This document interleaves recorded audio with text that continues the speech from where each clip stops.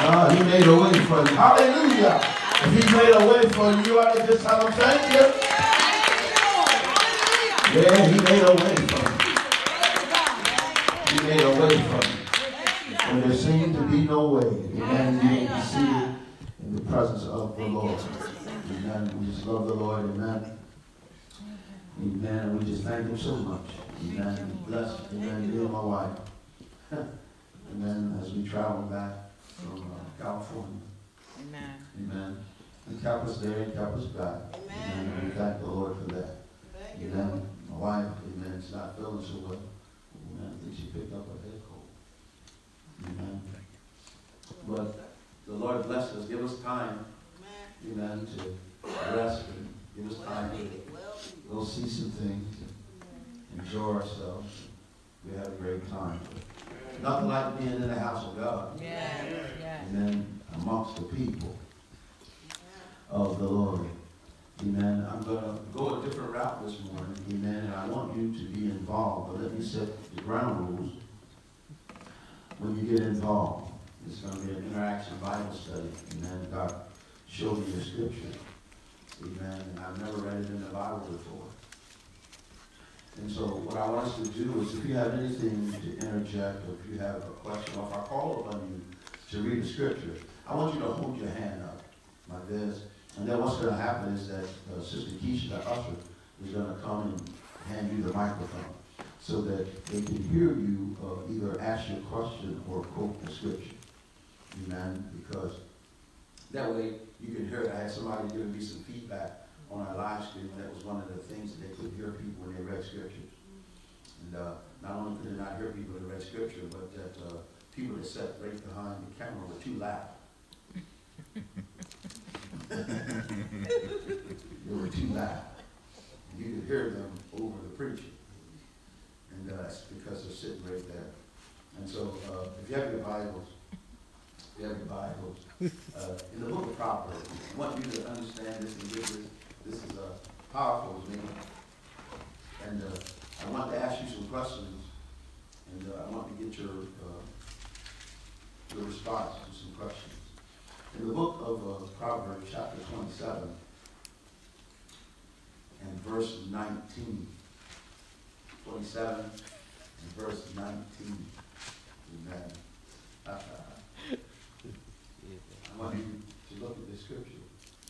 And it's amazing to me that me and my wife had not spoken about, she was up early this morning praying, I could hear her. And as I could hear her praying, amen, on the way down there, she said, the Lord gave me the scripture. And it correlates to what we're going to talk about here today. Amen. And so in Proverbs 27 and verse 19, it says, as in water, face answers to face. So the heart of man to man, the Bible says. Amen. And so I want to talk to you today, face to face, man to man. And I want you to talk woman to woman. We're going to have a discussion. Face to face. Amen. Man to man. And y'all are going to talk women to women. Right? And so it's interesting to me that everything that we need in the script in our lives is in the Holy Scriptures. It's amazing. And it's amazing that when God opens up the Word and He gives us the depthness of the Word, that we can find out where we're at and we can understand each other better. Right? Oftentimes it's hard for people to be themselves and to be real in church. And I wonder why people spend more time wearing a mask than what they would do if they would just be real. Somebody said be real. Be real. Amen. And so we're amongst friends here, so we can be real. Amen. Knowing ourselves better, we know ourselves better than anyone but God. God knows us better. Right? So you know yourself better than I know you. You know yourself better than the person sitting across you knows you. Amen. And so you know yourself, and then God knows all about us. How many of you know that God knows all about us? Amen. Amen. And so being honest with our frailties and our insecurities. Being honest. And so sometimes coming into the house of God and being able to get something from God, you're going to have to be honest. Amen. Right? And so everybody knows anyway. And so people have a hard time being honest, even with themselves. Alone, being honest with God. That's right. And so when you can be honest with yourself, you free yourself up to receive something from God. Amen. Right? Because God already knows about it anyway. Right. Right? Not too much what people think. That's right. Right? Amen. Because people don't have a heaven or hell to put you in. That's right. Right? And so people worry too much about people. Amen. Now, if I would, and some of y'all wouldn't be upfront and honest, and I would say, how many of y'all are concerned about what people think? Some of y'all wouldn't raise your hand, but deep down you're concerned about what people think. So let's try. How many of y'all care about what people think? No. I got a few honest people. Brother David said you don't care. Yeah, right. Depends on who it is. Right? Yeah. Depends on who it is. Right. That came out of his mouth. And so some people will say that, but to be truthfully honest, people do care what people think. To a certain extent, they do. Right? Especially was if he's a good, supposed to be a good friend of yours, Yes. and it hurt you. Right. That'll hurt you, what they think about you, they don't think about you. So to say that, I don't really care.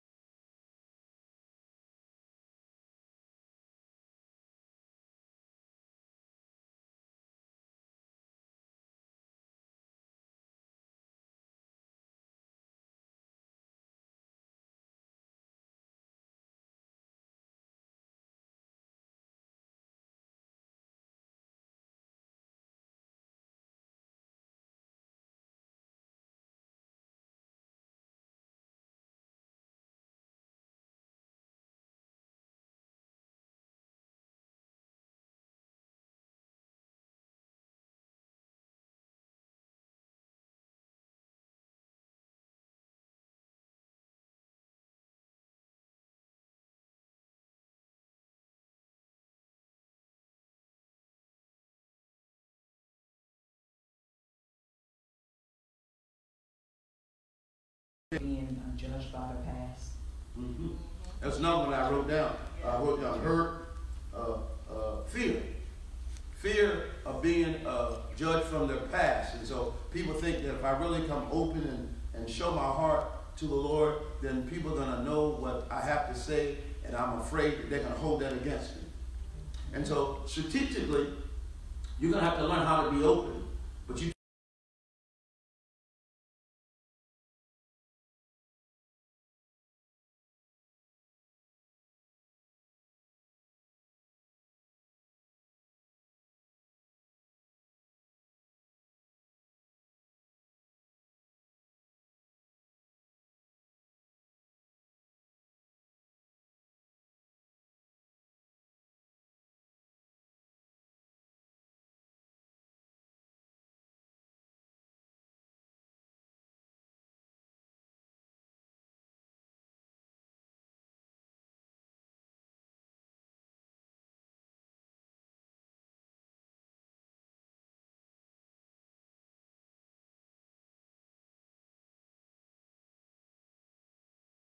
Yes.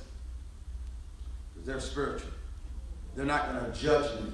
Right. You ever told somebody something and they held it against you? Mm-hmm. And they use that to keep you down.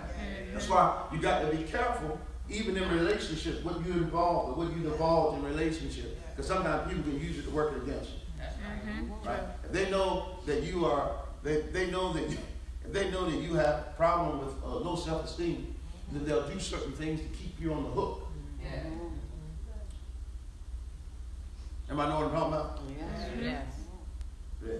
And so they'll do certain things. And so sometimes people will use what you have against you and hold it over your head. That's why I never allowed anyone to hold anything over my head. I just come out with it.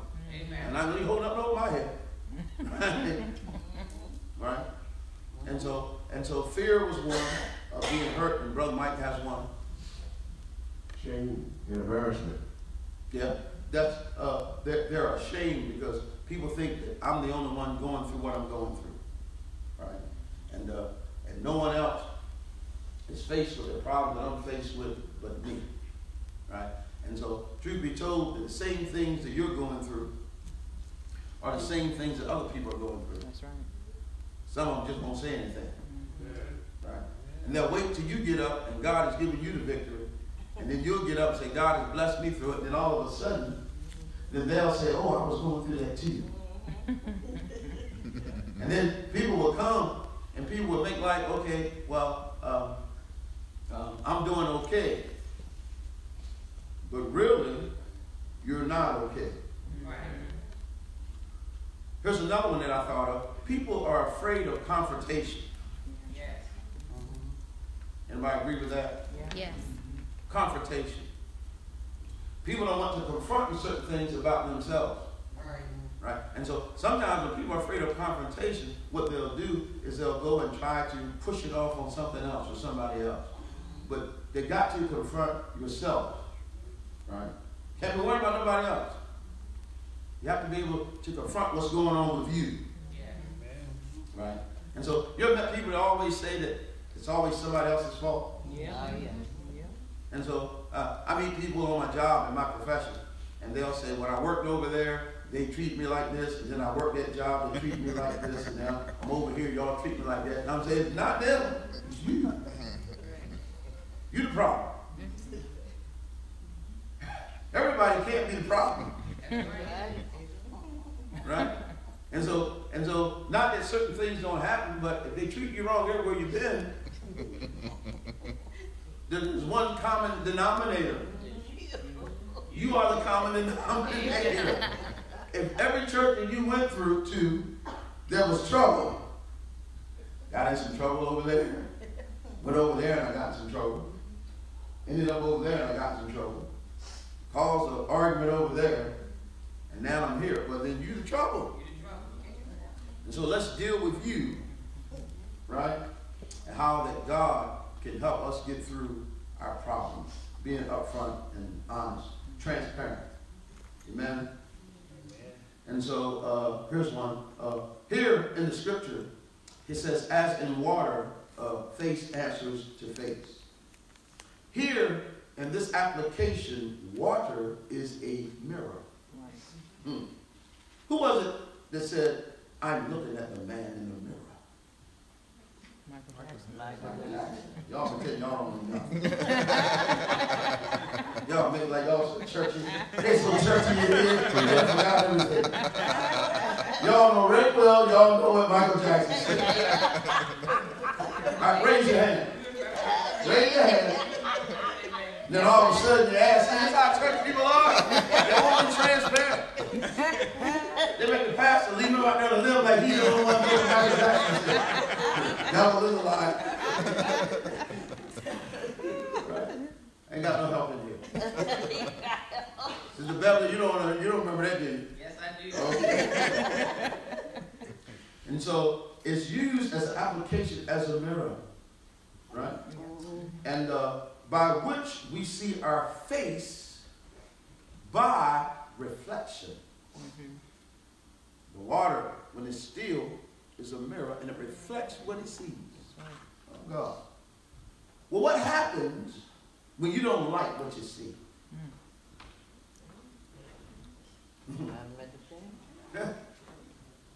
What happens when what you see, with a mirror, you can put on a smile, but that mirror will still let you know that something's wrong.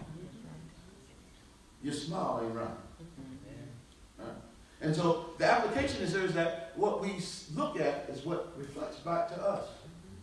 Well, what happens when you don't have a mirror? What happens then? Right? And then you have to see your reflection that it projects back when you look at a person. You're not looking at yourself in the mirror. Now you're looking at other people. Looking to another. How many know that mirrors don't lie? No matter how you try to cover it up, no matter how you try to smile, but the mirror. Every time. I used to do this before I got saved, and I used to go out and I would pray hard. I was one of them hard too. I didn't. Some of y'all would too. Some of y'all would too. Y'all did everything I understand. Yeah. And so I would go out, and I'd wake up the next morning, and I would be like, man, why did I do that? I shouldn't have done that. And here's what I would do. I would go in the bathroom, and I'd look in the mirror. Right. And I would look, just stand there and stare in the mirror. And I would say, why am I doing this? I know that there's got to be something better. Yeah. I know there's got to be something different. Because the mirror would project.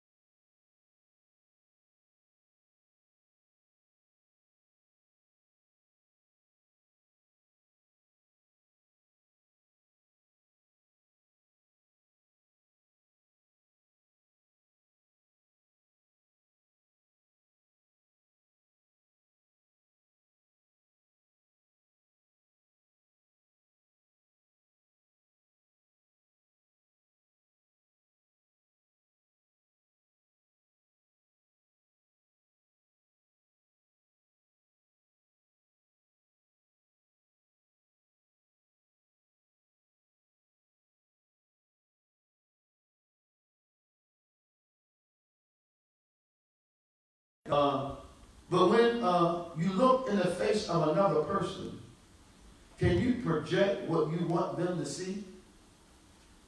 Now, in the mirror, you can't lie to the mirror. Right. But when I see you, like I'm looking at you now, can you project in the face of another person what you want them to see? Yes. Yes. Yes. So, Diane, you got something to say? Okay, you just said that. So,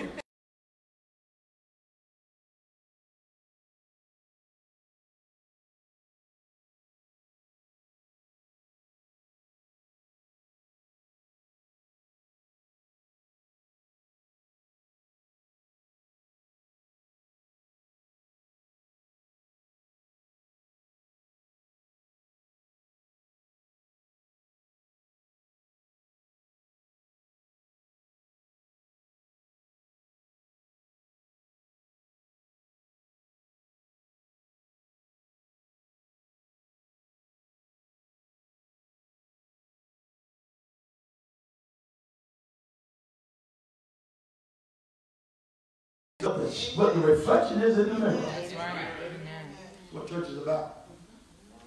The church has become a place where people feel like that they can't be themselves. That's right. So you put on a mask. And your mask is saying one thing. But the Spirit of God is telling me something else. Glory be to God. Sister Teresa, if you take my thunder, I'll just get ready to say something. No, I just wanted to share that. I just remember when I left my home church and moved to Baltimore, started going to a church there. It was a big church, a large church. And so it was easy for me to slip in and slip out and hide, you know, and not have relationship with people because it was such a large congregation. And so I think that's, you know, with church, some people use that as a hiding place.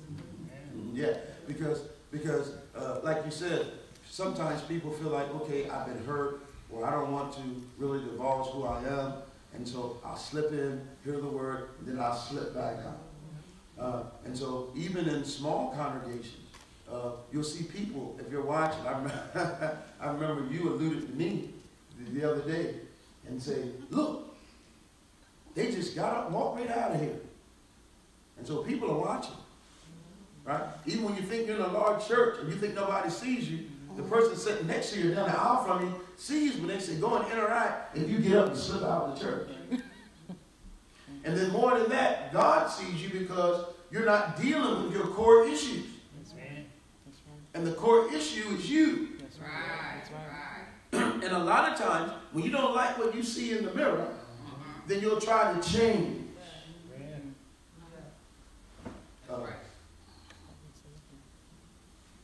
Brother Daniel.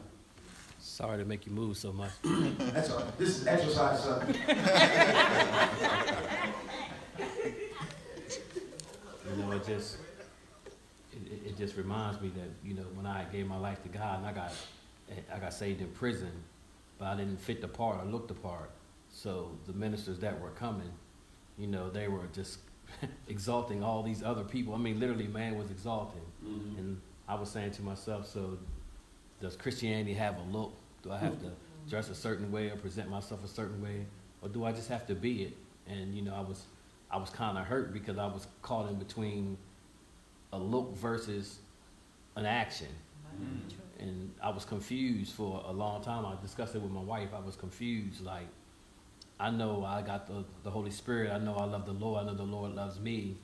But why does it seem like because I don't fit the profile or have the mannerisms that the people that God had, I guess, elected didn't see me as an election? Right. And but instead of hurt, it fueled me, and it was anger at first, and that was the wrong kind of fuel. But you know, it took a while. It really did. It took a while. So what happens is that, and we went over this scripture. We were talking about discipleship, and a lot of times people get caught up. And I know places where people are just, if you look the part, they're just happy that you look the part. They don't care if you have the part. They're just satisfied with you looking the part. And so if you look the part and carry your Bible and you dress right, got on your knife, and then you look the part, even though you're an empty shell, they don't care. You just look the part. Right? And then there's people who may not look the part, but they're full of the power of God. Right? And so then they get looked over and skipped over because they're just looking for a specific look. Remember we talked about this as discipleship. Jesus said, by you having love one for another, this is how I know you're my disciple. Not by the way you look, not by how you carry your Bible, not by but how you have love one for another. And so people will overlook you just to get somebody to fit the part. Well, I thank God that God doesn't look as man look on the outward appearance. That's going to take me to my next point. But God looks at the heart. And so in order for you, that was a good segue, in order for you to look at the heart, you must have discernment. Got to have discernment. And that because people will project to you something different.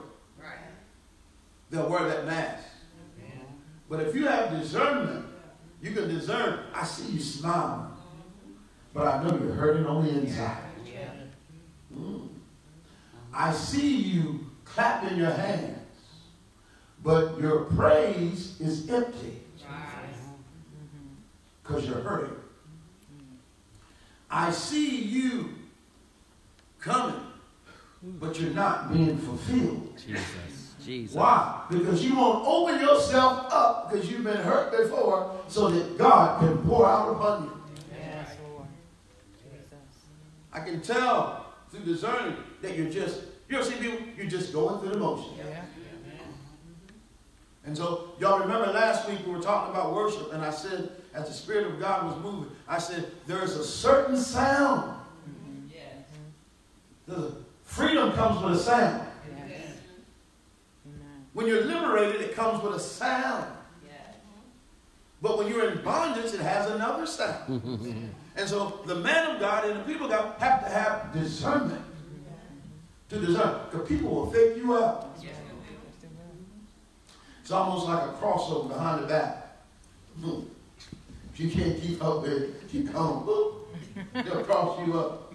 Right? And so I'm not going to let nobody cross me up. Don't you let nobody cross you up. Somebody said, you got to have discernment. Gotta have discernment. Now, could you imagine that if you had discernment 10 years ago, you wouldn't be in the position that you are probably in now? Amen. Yep. And so, the believer needs discerning of spirits. I'm going to give you a couple of examples. Where you're at, Keisha, give them Mike, the sister, Amanda, while you're back there. The book of Acts, chapter 16. She's like, oh my. Why he called me? I don't feel like reading. I'm going to call you again. I'm going to call you again now. Discernment. Acts 16, verse 16 through 8. Oh, I discerned that. I picked up on her body language. Acts chapter 16, verse 16 through 18. Here's an example of discernment. And it came to pass, as we went to prayer, a certain damsel possessed with the spirit of divination met us, which brought her masters much gain by soothsaying. Mm-hmm. The same followed Paul and us, and cried, saying, these men are servants of the Most High God, which shew unto us the way of salvation. And this did she many days, but Paul, being grieved, turned and said to the Spirit, I command thee in the name of Jesus Christ to come out of her. And he came out the same hour. Amen. So here now, discernment is used because there's a woman. Thank you. There's a woman who is saying something. These be the men of the Most High God. Now, some of y'all, if she was saying that, would have ran and said, prophetess, divination. And they've been saying, she's speaking the word of God. But she said, these be the men that be of God. Now, this happened many days. Why do you think it took many days? It took many days because he was discerning that spirit. Right? And then he said to her, he became grieved in the spirit. Nobody ever experienced being grieved in your spirit? Yeah. Your spirit grieves. That happens sometimes. All of a sudden, you will break out and start crying for no reason. Or something just don't feel right and it just don't go right with you. You ever had that happen? Yeah. And there's something right here. Right? And so he was grieved. And he said, as he turned to the spirit, it was a spirit of divination. He said, I command thee in the name of Jesus Christ, come out of her now.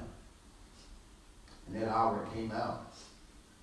And so discernment is a must when you're dealing with people. Yes. Because people wear masks. And you're going to have to discern what is of God and what is not of God. And that's why I tell people that want to get up in front of people and talk and preach or prophesy, you better be careful. Because there's some people sitting in the congregation with the spirit of discernment. And they can discern whether that's of God or whether it's not of God. Right? Same way in the pulpit, the man of God discerns and he knows what's of God and what's not of God. And so having a candid face-to-face discernment is much needed in the church. Right? I can discern. How is it that we can come to church and fellowship with one another, you can't discern that somebody's going through something. Right. And so you've got to see through the mask, because not a lot of people want to be full, have full disclosure for different reasons. You ever do something and you just kept it to yourself? And so people call it, I picked up on something. Now, let me just say this before we go any further, because a lot of people that say they got discernment and they don't. They have the spirit of suspicion.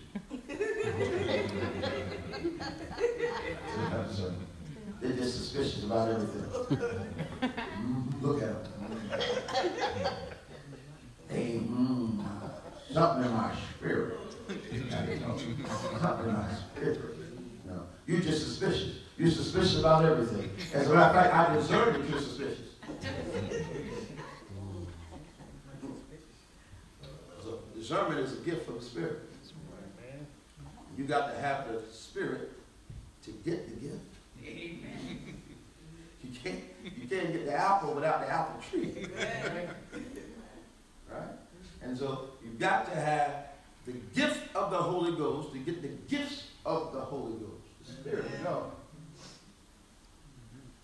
Don't work that way.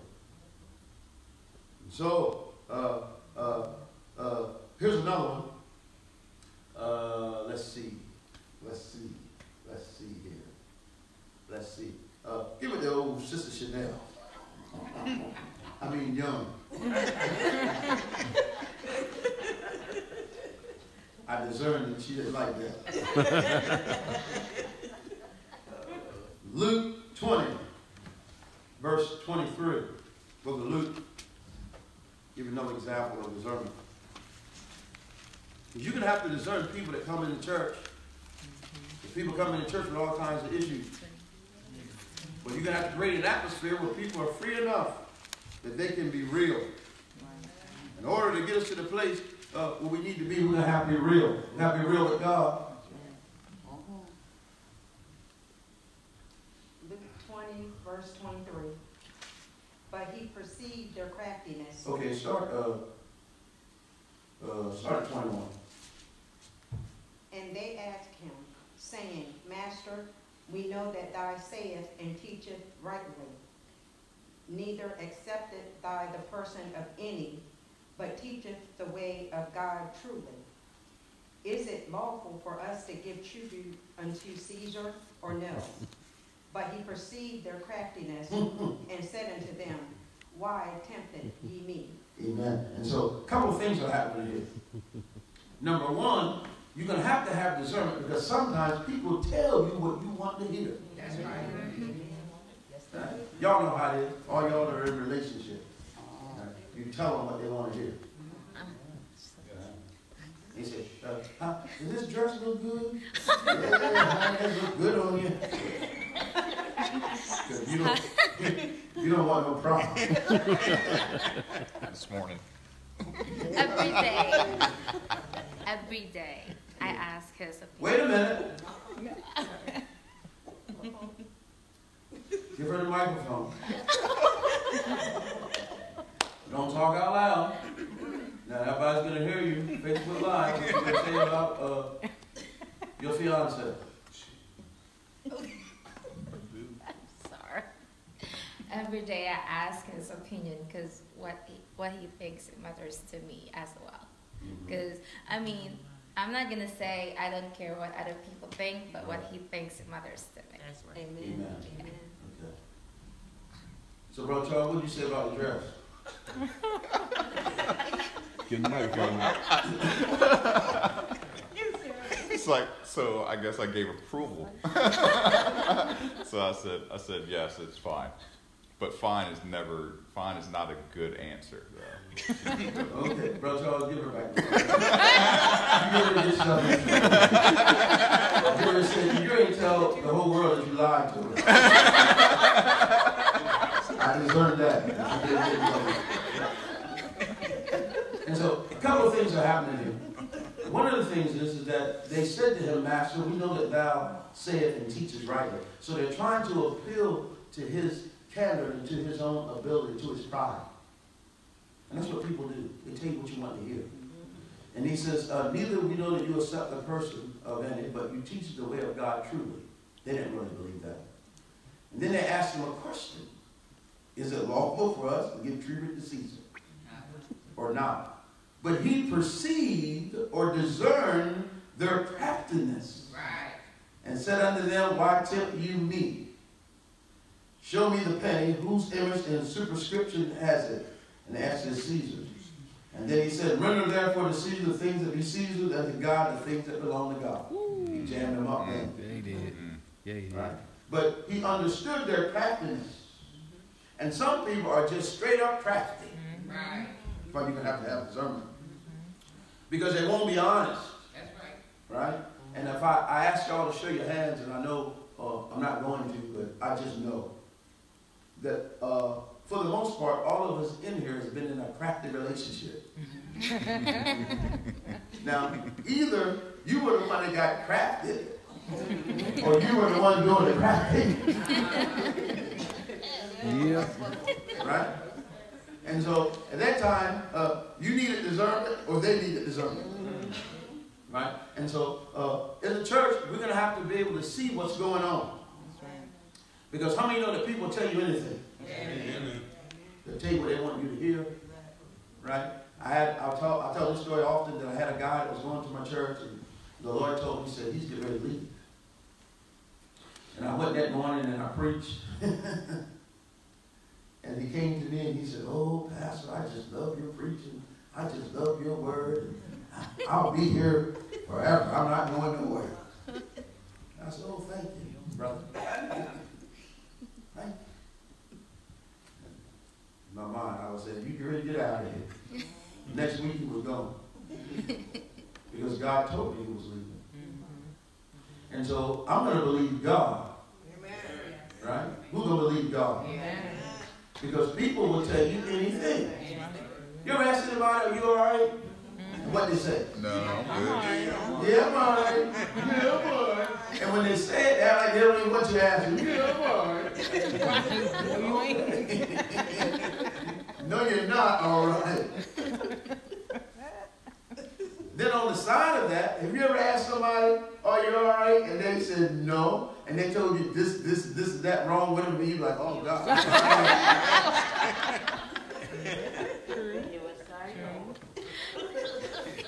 Wow. But people don't feel at liberty in the house of God, mainly because they've been hurt and they can't entrust another person with their life.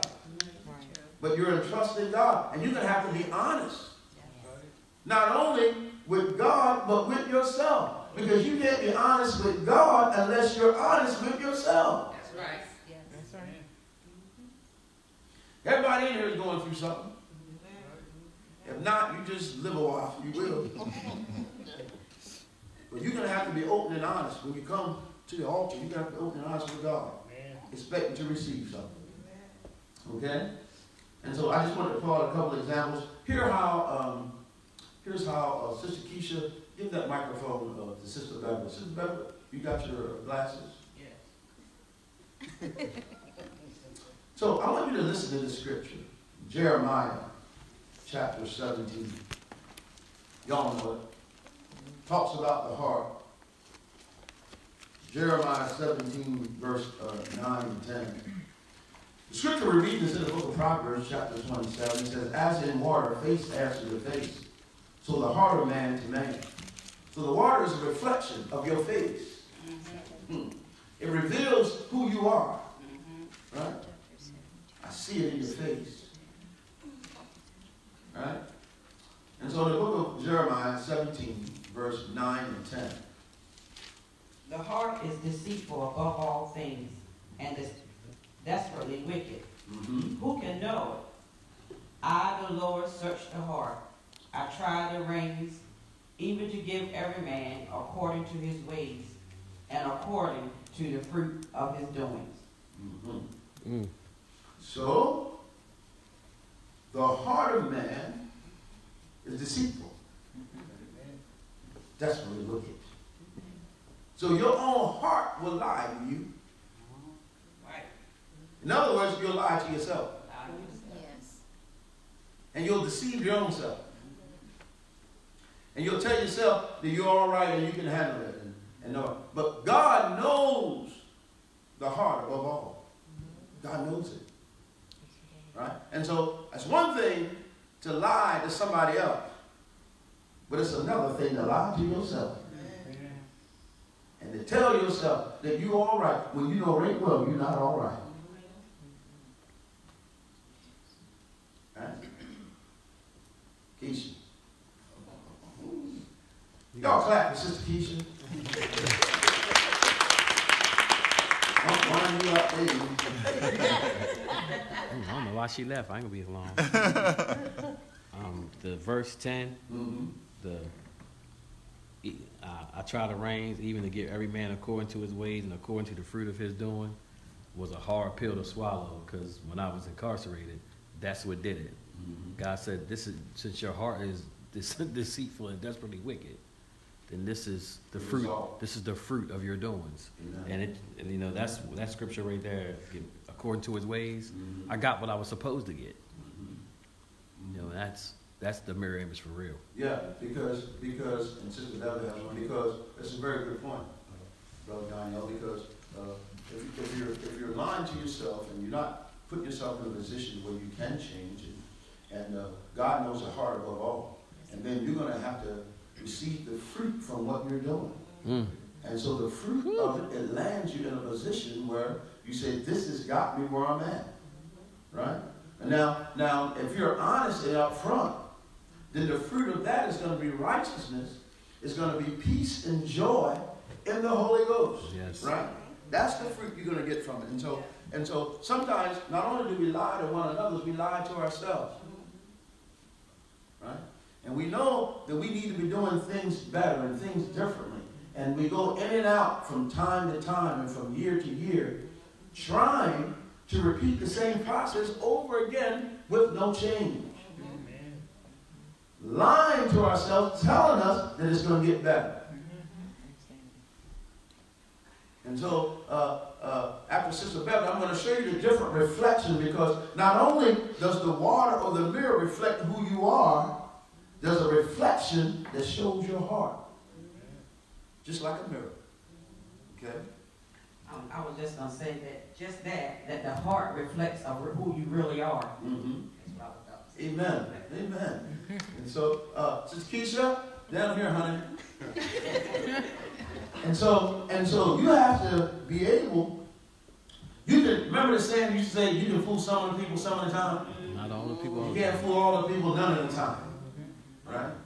And I've been in a situation where people, they're hurting and they say, you need prayer now. No, I'm all right. No, they need prayer. No, you're not all right. But because you're lying to yourself, and I perceive that discern that you need it, but you don't want it at this time for whatever reason, then you're going to leave out the same way you came in. Basically said I was going to say, some people lie because they aren't ready to make that change. They're just not ready to make a change. Right. And then there's different reasons why people aren't ready. Somebody give me a reason why somebody won't be ready to change. They like where they are. Boom. They like where they're at. Right? And so then you eat the fruit of it. And then when you get in a high place, a hard place, then here you come. You know, it's amazing to me that how people will come to church to get what they want, and then when they get it, you don't see them. That's right. Because they want no long-term relationship. They want a short-time relationship. But how many know that God don't want no part-time lovers? Amen. They want a part-time lover. No more than you want a part-time lover. All right? Some of y'all might. But as the mirrors, you see face to face, see your reflection. There are mirrors that reflect the heart of man to man. Right? And so that's why people know where you're at, and people can discern something. Anybody ever told somebody something and you was wondering, how they know that? Because you reflected something that I picked up in my spirit. I'm going to read something to you in the book of Luke chapter 6. I want you to get this. Now, your reflection in the mirror shows you. You don't be worried about nobody else. You ever took a look at yourself in the mirror that was you and like that would be me? I look in the mirror and there's me and Brother Don here. He's in my mirror. I'm the only one in my mirror. So you need to look at your reflection. Don't look at nobody else's reflection. That's right. Glory to God. Amen. The problem is too many people are trying to look at somebody else. That's right. Got my mirror, got me in my mirror, Kai said, I know, I'm in my mirror by myself. That's right. She said her mirror by herself. Right? Same thing with our heart. Reflects who we are. We've got to worry about who we are. Got time to worry about who you are. In the book of Luke chapter 6 and verse 41, I'm going to get Keisha, bring that microphone, let my wife. She's going to read 41 and 42. And Sister Teresa is going to read 43, 44. And 45. Amen. Ready? Honey, you'll read 41 and 42. And why beholdest thou the mote that is in thy brother's eye, but perceivest not the beam that is in thine own eye? Either how canst thou say to thy brother, Brother, let me pull out the mote that is in thine eye, when thou thyself beholdest not the beam that is in thine own eye? Thou hypocrite, cast out first the beam out of thy own eye, and then shalt thou see clearly to pull out the mote that is in thy brother's eye. Amen. And so you can't see clearly to discern anybody's heart until you first have your own heart clean. Problem is that we're quickly to judge and to look at others, and then we don't realize that our own lives are a mess. Right? And so first we've got to pull that out of our eye that I can clearly see you. Right? For a good tree does not bear bad fruit, nor does a bad tree bear good fruit. For every tree is known by its own fruit. For men do not gather figs from thorns, nor do they gather grapes from a bramble bush. A good man out of the good treasure of his heart brings forth good, and an evil man out of the evil treasure of his heart brings forth evil. For out of the abundance of the heart his mouth speaks. Yeah. And so now, just like the mirror, I can see it. It shows your reflection, so I can watch your heart and know what's in your heart by what comes out of your mouth. Wow. Your speech reflects what's in your heart. Now, I want you to get this, because people always talk, and it's true, we got to not stop judging others, and but the Holy Ghost judges. That's right. Right? And that's why you can discern. But we got to stop judging others. And so people say, stop, don't judge me, stop judging me. Well, I'm not judging you, I'm just inspecting your fruit. That's right. I'm a fruit inspector. You just read it, right? I'm watching your fruit that falls off your tree. And it says, every tree is known by its own fruit. For thorns, men don't gather figs. You can't, from a thorn bush, get figs. Right? And so you can't get raisins off of a pear tree. So I'm not judging you, I'm just watching your fruit. That way I know what type of tree you are. So I see your reflection through your speech.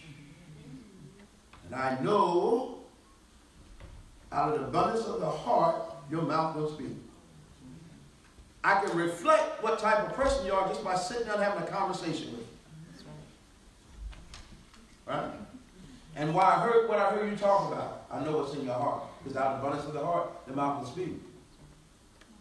And so when you say, I hate you, I don't love you, then I got to just go by what came out of your heart.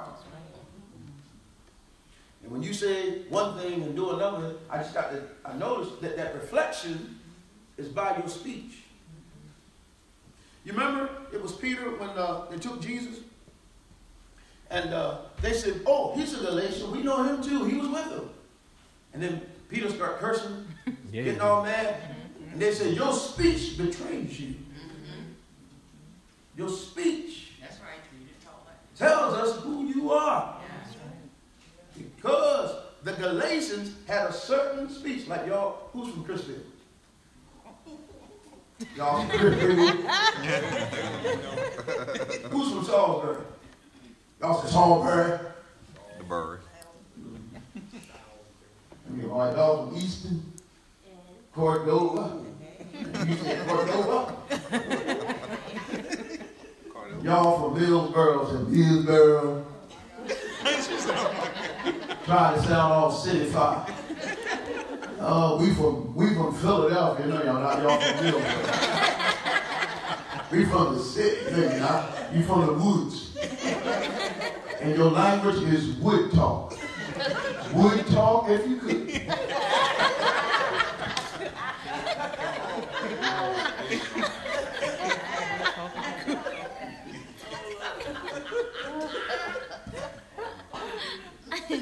And so your speech tells what's going on in your heart.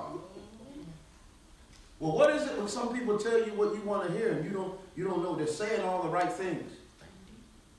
You're going to have discernment. You're going to have to be able to discern what they're telling you. I know people that look you right in the face and lie to you. Some of y'all been in a relationship that they look you in the face and lie to you, still lie to you. You ain't discern it yet, they lie to you. But I'm going to help you out today. They done lied to you so long, you're conducive to believing the lie. Let me tell you this. I wanted to say this so bad Thursday night on y'all's day. I wanted it, but it was too long to type. I wanted to say this so bad when they were asking for a sign. Right? And here's a sign. When someone is treating you bad, and they're putting you down, and they're cheating on you and doing all kinds of things against you, but they're making you apologize for what they're doing, you're in the hand of a master manipulator. You should have typed that. I wanted to say that. Because when they begin to manipulate you and then you apologize and they cheat on you, talking about, honey, I'm sorry. I'm sorry, I didn't mean not to take you to the store. I didn't take you to the store and you went out and you got Sally.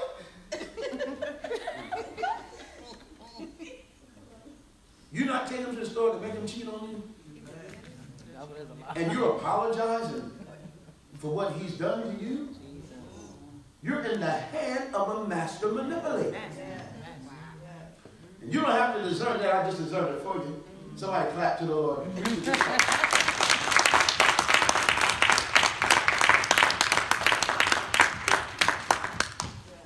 Well, I'm telling you, it feels good to be back. I'm going to help y'all get out of some situations. Okay? And so, I know, I see the reflection of your heart by what you're talking about, by your speech. One time I walked into a church and the woman, from the time I hit the door, I had to preach. From the time I hit, I was in church at the time. From the time I hit the vestibule and walked up, I was getting ready to go up to preach. And she talked to me about the ravens from the time I hit the door to the time I got up to preach. And I was like, get this woman away from me. I heard about no football, I'm ready to go preach. You talk to me after service. That's where our heart was at. Yeah, her heart was with the ravens. What with Jesus? So, here's what the Lord says in the book of James. Honey, this is scripture the Lord gave you. In the book of James, chapter 1, verse 22.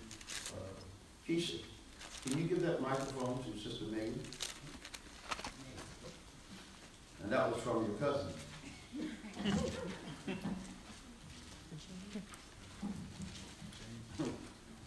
James chapter 1, verse 22 to 25.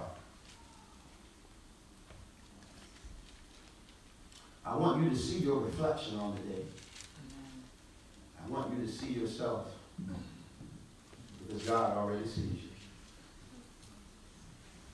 Megan, the book of James, chapter 1, verse 22 through 25. Somebody help her.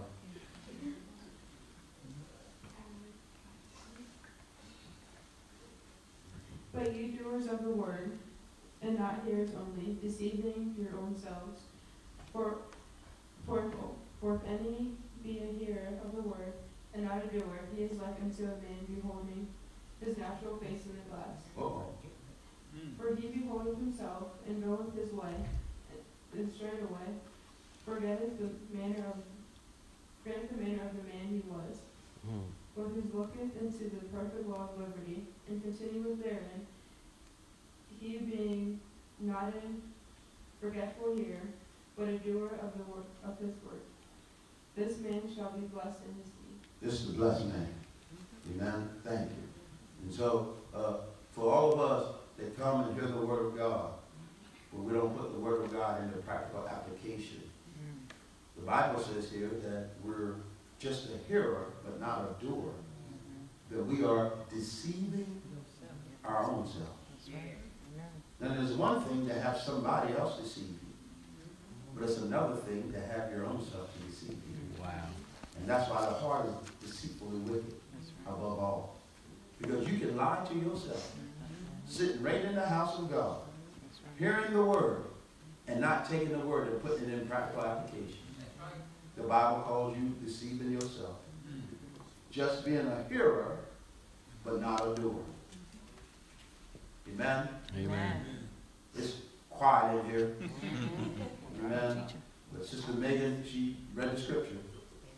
And so I got to expound on it. Right? And so we come to church not just to hear the word, but to be a doer of the word. I want to do everything that God is asking me and requiring for me to do. If I'll just put it in application, I'm going to be blessed. I'm going to be blessed. He says, for if any be a hearer of the word and not a doer, he is like unto a man beholding his natural face in a glass. Talk about another mirror. And the Lord, I didn't know this, but the Lord gave my wife this scripture. I had it in my notes last night. And this morning, about 5:30, 6 o'clock in the morning, I heard her up praying.